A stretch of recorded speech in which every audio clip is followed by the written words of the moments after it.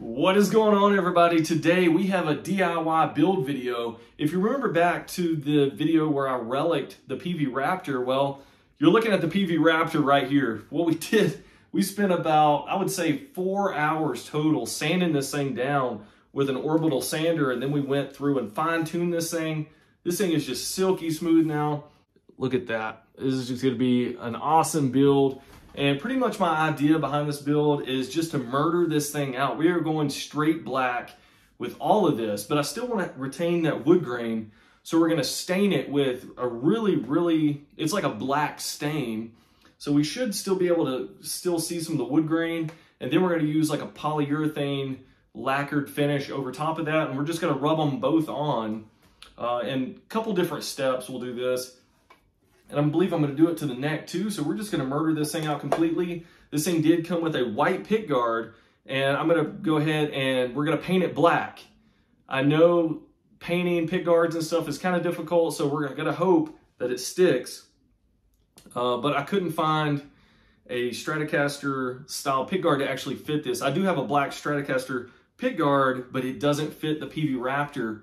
So I was a little disappointed. So we're going to have to make do with just painting the one it came with, and I couldn't find an aftermarket one in black for this guitar, so we're just gonna have to stick with the white. But guys, stay tuned. If you like these type of videos, please hit that subscribe button, stick around, hit the like button as well, and let's get going with this video. We're gonna head down to the garage right now and show you what type of parts I ordered for this thing, and I'm gonna give you like a little lineup of what we're gonna apply to this guitar. All right, let's head down right now. All right, guys, we're down here in the garage, and it's a mess. I've got all this stuff laid out. And I'm just going to go through some of the parts and stuff that we ordered for this thing. We did get a new black tremolo system here. The one before was just chromed out. It does come with the new whammy bar. We got some new blacked out tuners. And these are just really cheap items, guys, I got off of Amazon. I think the tuners were like 10 bucks for a set. And then this was like 10 bucks with the new springs and everything. So we're going to throw those on. I did have a black tone and volume knob we got off of an old Squire Stratocaster. We got the pickups and stuff just sitting out here. So we are going to end up painting over this because I didn't want to take it apart, but we're going to paint over the white and the white single coil pickup covers here. This is going to be really difficult because I'm going to have to sand them down really good. That way the paint has something to adhere to. We got the back plate for the neck. We got the output jack, and we're gonna have to scuff those up a little bit more so we can get the paint to adhere to them a little bit better. Oh yeah, we forgot. So I got a new nut here, and it does fit. I've already tested it, so that's in black. The one before I was removing it and I ended up breaking it, but it needed a new one anyway, so we got a black one to replace it. This right here, you can tell I did try a spray paint already and it didn't stick too well, so I'm going to try it a little bit different this time. We have this one already scuffed up really good, and we're going to use this Krylon Fusion to actually go through and try to repaint these. I haven't done anything to the actual pick guard yet. I'm going to go through, scuff this up really good, and then we'll try to hit that with the black Krylon Fusion as well. They say this is pretty good if you're trying to spray paint plastic and stuff. We're gonna see. I don't know how good that's gonna do. I'm not too rough with pick guards though. When I'm strumming and stuff like that, I try to stay nice and tight to the actual strings. I don't really hit the pick guard too much, so I don't think I'm gonna have too much of a problem with the paint actually rubbing off of the plastic. And if it does, I guess we're gonna have to get creative in the future and maybe make a Squire style Strat pick guard actually fit, which I do have. So the finish that we're going to use is going to be this true black. And you can see the wood grain kind of showing through there in the picture. That's what I'm going for. Hopefully we can still see the wood grain, but it's going to be a really dark finish. And then we're going to finish that off with a nice rub-on polyurethane coating. And we're going to probably use several coats and try to build it up to where it's a nice looking finish. But this is kind of what we're working with, guys. All right, guys, we have the neck and the body laid over here. The first thing we're going to do is go ahead and stain the body.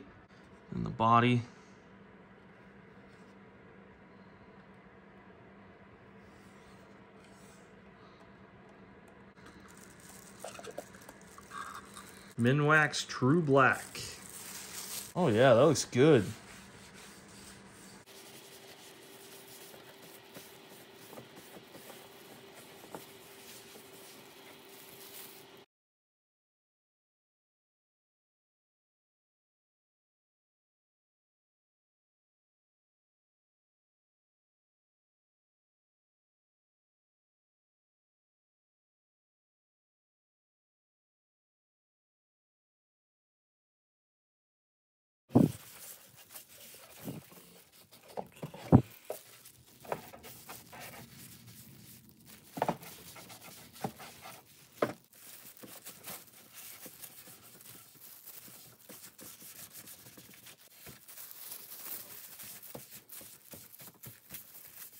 I think the finish is looking really good.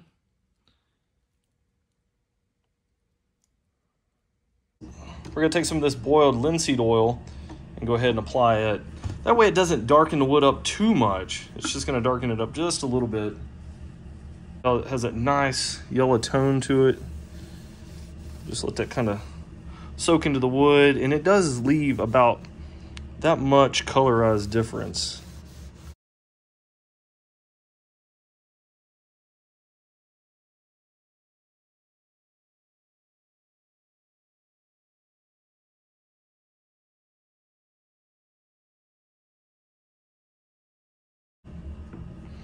Okay, I'm gonna try to push it down in the truss rod hole.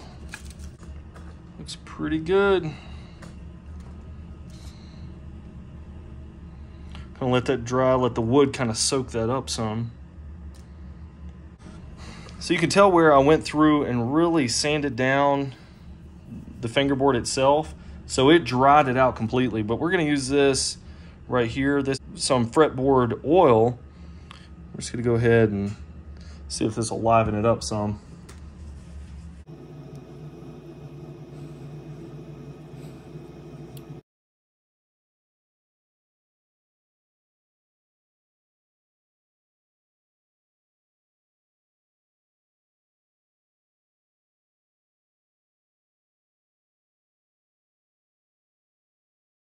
Very liberal amount there. The neck is looking pretty good too. You can see how that rosewood really soaked up all of that fingerboard oil. And it's looking nice and conditioned again. The back of this looks really nice. You can see how I really finished that off really nice. Got rid of any kind of fret sprout that it had. Really nice neck. We polished up the frets pretty good too. So we got the neck all finished drying and stuff. It sat probably at least 24 hours. I'm gonna go ahead and install this new nut. And this was just plastic. We didn't go super high quality or anything on it. Okay, and I showed you guys earlier, but these are pretty cheap tuners, but they seem okay. I mean, they have enough tension behind them. They're not like super flimsy, but we're gonna go ahead and install these.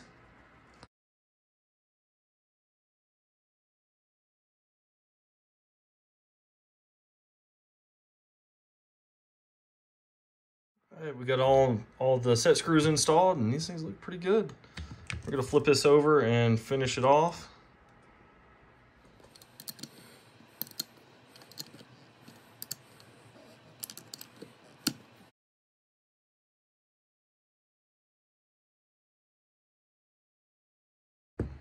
All right, get that installed. Tuners are looking good. The nut looks good.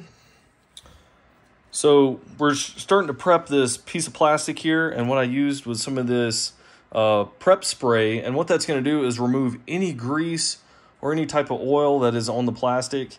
That way we can have the best chance of this Krylon Fusion to actually stick to it. So this has already been sanded down, and we're going to go ahead and shoot it with a coat of spray paint and see how well it actually sticks to it.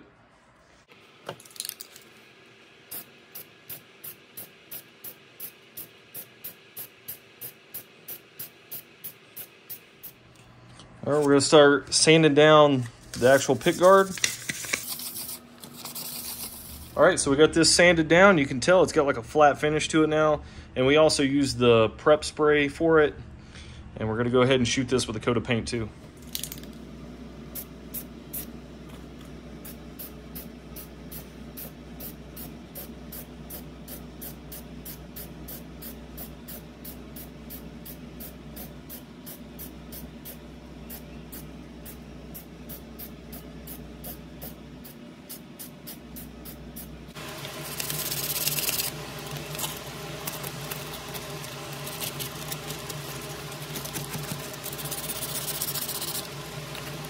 All right, we're gonna go ahead and shoot coat number 2 on these items.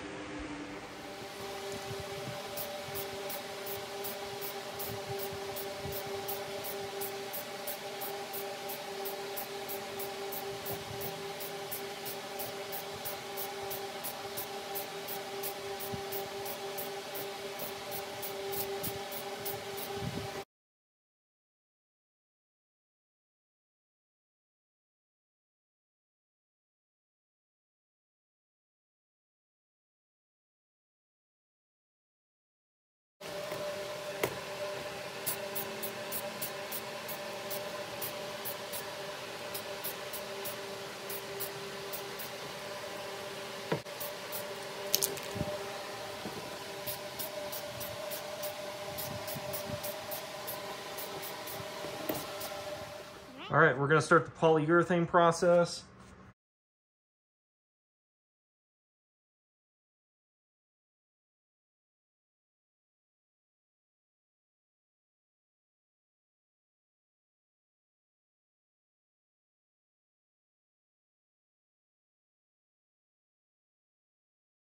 After letting the first coat dry for about 12 hours, left a really nice looking satin finish. And there's a couple areas like right here where it kind of dried up a little bit more than other spots, but we're gonna be hitting that with the second coat. But what we're gonna do is flip this over. We're gonna have to remove some of this, but we're gonna be hitting the back with a coat, and that should finish this out. And then we're gonna be able to get all these run spots and everything out once we do the sanding. So as you can tell, this is a little different than what you guys had seen previously. And that's because after I got done with the first coat of that polyurethane, I had so many run marks and everything that it just looked like crap. So you can imagine I got pissed off and I sanded everything down essentially after it dried. Sorry, I kind of didn't take video footage of it, but right here is what we have, and I kind of like it. I think we're gonna leave it.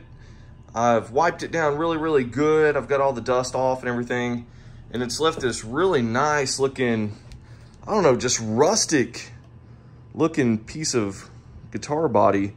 And I can really see the wood grain. I'm digging this.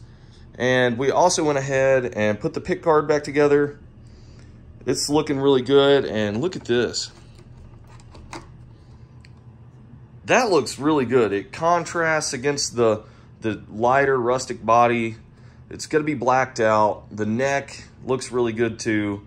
We're gonna have all black hardware. The trim's gonna be black.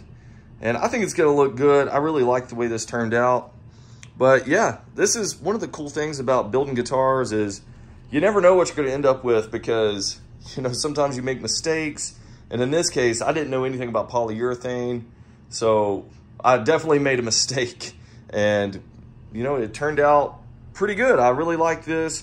It may look a little bit lighter than it actually is because I got the big LED light shining on this. So this isn't really as light as it looks in the camera, but it does look really good. So we'll go ahead and put this back together, and yeah, we'll tune it up and get it going.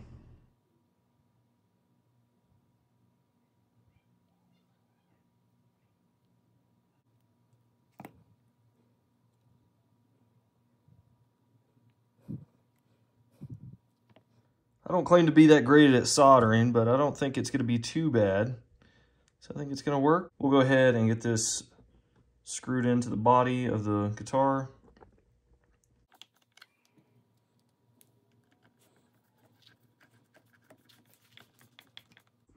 We got the pick guard all secured down. Now we're going to head to the trim system.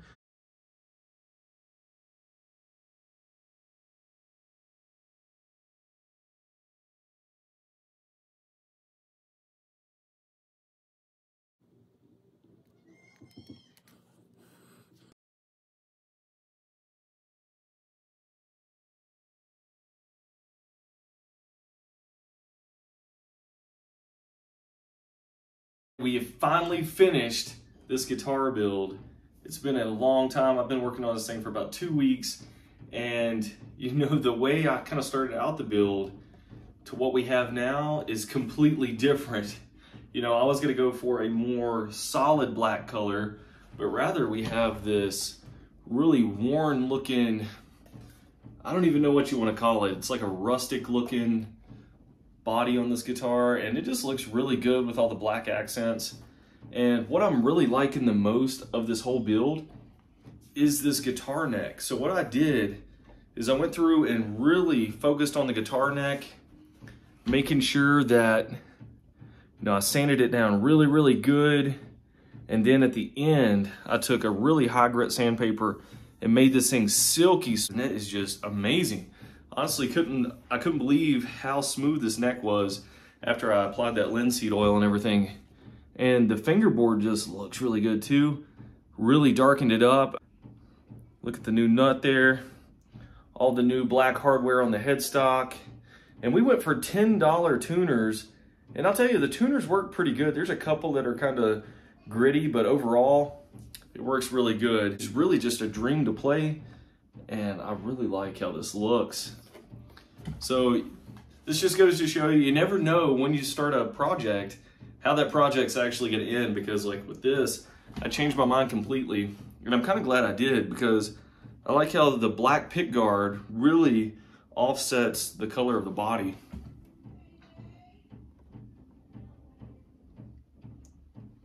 That it just looks like a very rustic, modern guitar. So it's kind of a blend of both worlds. This is the Peavey Raptor that we tried to do the relic job on. And I don't know, I just really didn't like the results after a while. So going for that modern, but also rustic look, the theme I was looking for, honestly, and I think it looks good. All right, let's plug this thing in, listen to it a little bit.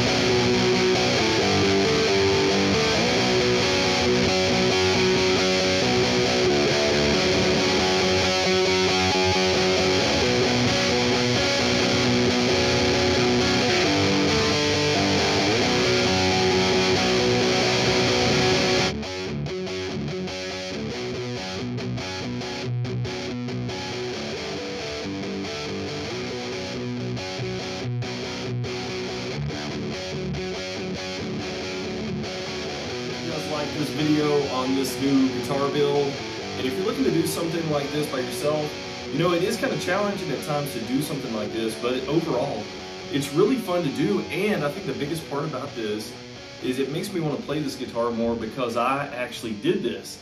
So it kind of gives you that pride of actually knowing you did it yourself, if it turns out halfway decent.